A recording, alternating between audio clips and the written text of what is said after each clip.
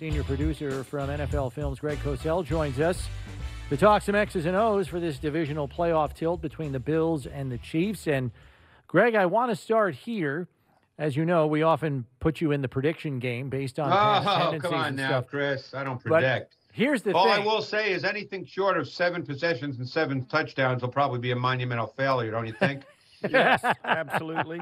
Yeah, right. Why should we expect anything else, I right? I wanted to begin here, though, Greg. Back in Week 5, the Bills' offense comes out in a lot of closed formation looks. They basically go completely away from their tendencies. I think I counted like upwards of 20 plays in 12 or 21 personnel. A lot of early designed runs for Josh. Yes. And it really got them in a good rhythm early. Knowing that Dable is not one to do the same thing twice, I'm very, very curious as to what they turn to this time around. You know, Chris, you know what's really sad is I guess being with you guys, I just had a funny feeling you were going to mention this. So I went back and looked at my notes and saw that the Bills played 19 snaps of 21 personnel and 6 snaps of 12 personnel. So I guess we're getting a little too close here, Chris, that I knew you were going to ask me that. So that's a really bad thing. But there's no way they will do the same thing. No way. Now, that doesn't mean you'll never see 21 personnel, clearly, because they don't really have a second tight end right now, correct? Yeah, they use Reggie Gilliam. They use Reggie Gilliam, who's he's technically kind of a fullback. Yeah, he's sort of a hybrid the way they line him up, a fullback and tight end. But again, like I said, that doesn't mean they won't line up at all in 21 personnel. But I think you will not see the emphasis on that personnel package the way you did in Week 5, no question. Yeah, and the way this game breaks down is these are very different teams now. 3 months after they played the first time, what are the most stark differences in your mind? Well, I do not believe, and I'm trying to remember Week 5. I went back and looked at my notes, but I can't remember every detail. Was Melvin Ingram on the Chiefs at that point? No, he had not been traded yet. No. So that's when the Chiefs were still trying to use Chris Jones as a defensive end, and that didn't work out really well. He's really a phenomenal defensive tackle, and I think that, now with Ingram, who's kind of a D end and also a joker, they move him around, and with Jones predominantly playing inside, which is where he's really good, I think their defensive front is much better. I think in terms of what the Chiefs do defensively, they don't necessarily do a whole lot that's different. They've just gotten better at it. You kind of know what you're going to get. Offensively, look, the Bills, we've talked about this before. The Bills are the most quarterback-centric team in the league. They rely on Josh Allen. And you made a very interesting point about Josh and the designed run game. I actually did a piece on that in the matchup show for this week, because that's a really important thing that they do. They might not do it, 10 times a game, but one thing you can be sure of, they'll do it early in the game on their first or second possession. They do it on third and short, anywhere from 2 to 6, and they will absolutely do it in the red zone. In fact, in that game against the Chiefs on the first possession, on 3rd and 2, Allen ran for 22 yards. He also had a 9-yard touchdown run on a counter play. So I think that's a major factor. The Bills have clearly tried to run the ball more. And here you're seeing the 9-yard touchdown from that first matchup. The Bills have clearly tried to run the ball more, but I think when push comes to shove, this is still a Josh Allen offense. Right. And the other thing, too, though, is, and we've seen this, when they run him early in games, if he's able to snap off a 20-yard run, like he did against the Patriots last week, he had a 26-yarder. On the first drive. On the first drive that he ran out of bounds. It was like the whole complexion of the Patriots' defense changed because they have to respect the possibility of that. My question to you, Greg, is all the time when we ask Josh and the offense about him running the ball, they say, well, we like it because we've got one more man than they do. And I understand how that all works. What is the likelihood, do you believe, in light of Josh's success running the ball, that the Chiefs employ a spy? Do you know anything about Spagnuolo's history of utilizing a spy? I can't sit here and say that he's never done it. I don't think he wants to do that. And I'm not, again, you're basically saying assign someone to Josh Allen is what you're basically saying. Well, for instance, I'll give you an example. On the 22-yard run that he had against the Chiefs in the first matchup, which did come on the first possession, basically what happened is Singletary led through and he had no one to block. He blocked no one, and he ran for 22 yards. So you can deploy a spy, but because of the numbers game, you do actually have a blocker for that spy. It's not as if you don't have a blocker. So I'm not sure how that necessarily helps. I'm not smart enough to know all those intricacies of defense and how that might be coached, but that automatically does not stop the quarterback design run game. And the cold run game to Josh Allen, the quarterback, is something that the Bills have that not a lot of other teams can deploy to that extent. And as you said, I've said it a couple of times on the show, and over the years I said it about Cam Newton as well. They're the best short yardage goal line running back in the league because they got the ball in their hands every time, and you got to deal with it, even if it's not the called play. And I think their ability to call that, and even with Josh in the running game on the 9-yard run we've been watching, it's wildcat every snap. Correct. And they've done such a good job now because, one of the things that stood out watching tape, and I know you guys have seen this as well, is Isaiah McKenzie. I mean, we're not going to sit here and say he's Deebo Samuel because he's not, but clearly they're using him in the backfield more. They're using him in motion more. It'll be interesting to see because my feeling about McKenzie versus Beasley is if you feel based on your tape study that you're going to get more man coverage, then McKenzie is he's the better option than Beasley. If you feel in given situations you're going to get zone coverage, Beasley is the better option because Beasley has such a great feel for finding and settling in zone voids. But if you feel you're going to get man, whatever that down and distance is based on your film study, then McKenzie, because he can run away from man coverage. And then with the Chiefs defensively, in the AFC title game last year, they went heavy dime. And for the most part, it kind of held the Bills' offense in check to a certain extent. Again, we're expecting things to change, and we know that Tyrann Mathieu is kind of their wild card player. He just kind of roams around sometimes with no real coverage assignment. Maybe just kind of get into how they use him most recently. For sure. First of all, they do play a lot of dime. They play among the highest percentage of dime personnel of any defense in the league. It's I believe over 25%. I would not expect that to change, Chris, because that's what they do. I'd be really surprised if within 1 week you're going to see a dramatic change in their use of personnel.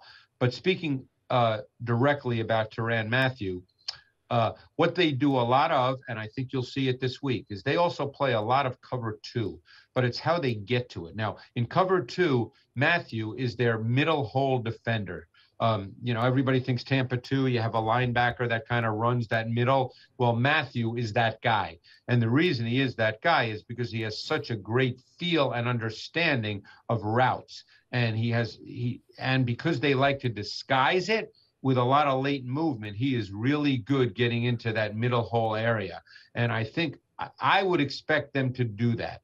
I think Josh Allen has advanced to the point where maybe a year or so ago, people would have felt that, hey, you can get him with disguise and late movement. And I'm not going to sit here and say you'll never get a quarterback with late movement. I've seen, veterans who've been in the league 12 years be hurt by that. But I think that Steve Spagnuolo will feel that, hey, let's disguise, let's move late, let's make Josh Allen have to think after the ball snapped.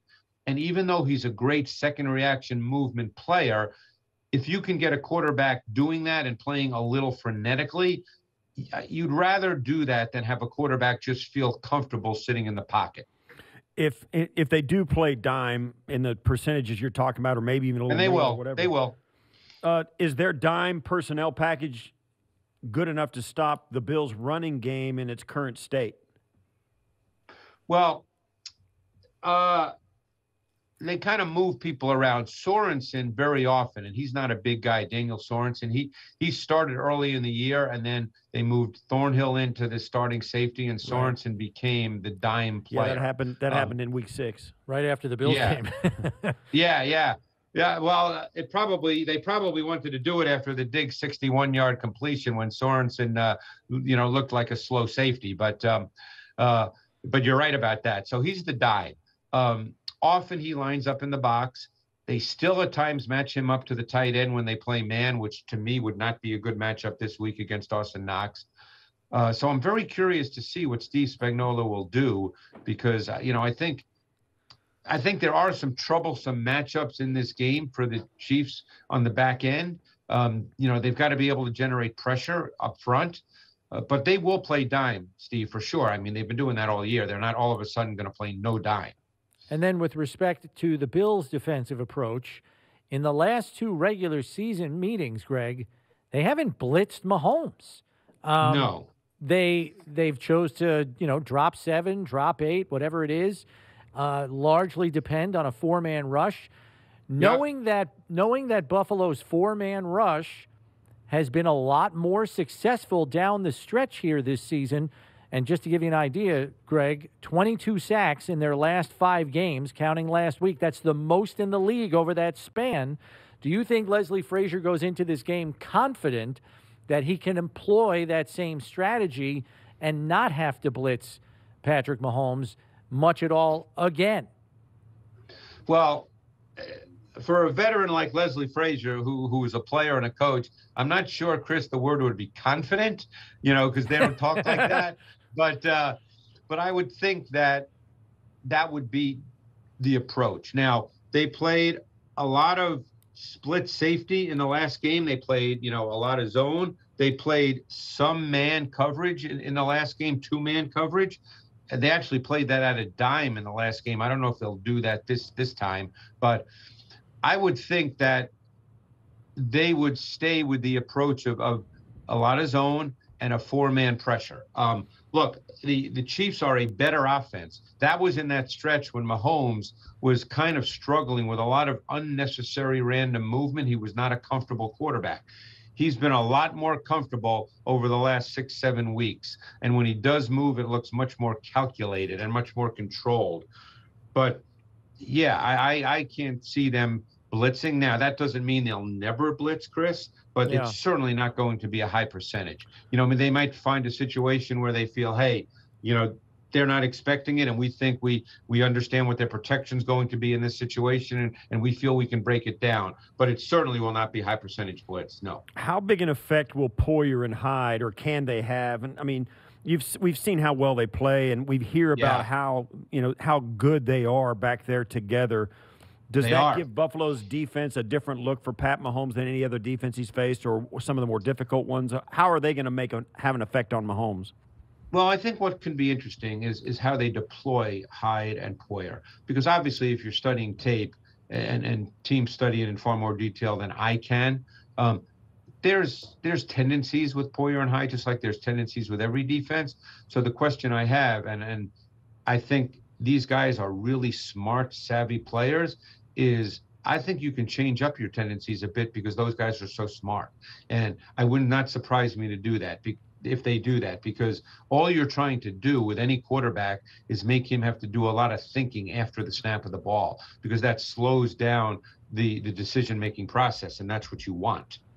From a personnel standpoint, Greg, not playing in that Week 5 game, Chris Jones, Matt Milano, and then you have players that have emerged here at the end of the season for both teams respectively, probably most notable, McKenzie and Devin Singletary for Buffalo, and probably Byron Pringle and Jerick McKinnon for the Chiefs. Who do you think of that group makes the biggest difference in this matchup this time around? Well, obviously the Bills won that game. Was it 38-20? Was that the score? Yes. So it'd be hard for me to say Milano because they held the Chiefs to 20, but I think Milano is a really important player in their defense. I think Chris Jones is a huge factor. He's a really good inside pass rusher. I assume that the left guard will be Bates. what's Darrell Williams' status? He's fine. He's fine. Good to go. He'll be right guard. Okay. So, I mean, I think they'll feel good. You know, I think Darrell Williams has been a good player at right guard. So I think that, you know, but I still think Chris Jones is a load to handle. And he can disrupt your offensive line. So I think he's a really important player. You mentioned McKinnon. Watching that tape last week, it looked like he was shot out of a cannon. He's electric. Yeah, he was phenomenal, both in the run game. They're a pass-first team, just like the Bills are. But, you know, he had 12 carries. Obviously, it was a game that it was close, actually, through much of the first half until late in the first half. But he was very effective both as a runner and as a receiver. And as you guys both know, the Chiefs have an outstanding screen game. And you're seeing a screen right here, which I did not know was coming up, but there you go. So they have an outstanding screen game of which McKinnon can be a really foundational piece, and he really looked good last week. Yeah, I'm almost thinking even if Edwards-Helaire is ready to go, and all indications are he is practicing fully this week, McKinnon's going to get some run. I mean, putting an extra speed guy on the field like him, I mean, he's a 4'4" guy, and he's 216 pounds, Greg. Yeah, and I mean, I'd be hard-pressed. Look, Andy Reid knows his players better than I do, clearly, but I'd be surprised if you take this guy off the field. I mean, this guy, he's dynamic. I mean, Edwards-Helaire is obviously a good player, but he hasn't played in a long time, and McKinnon is absolutely dynamic.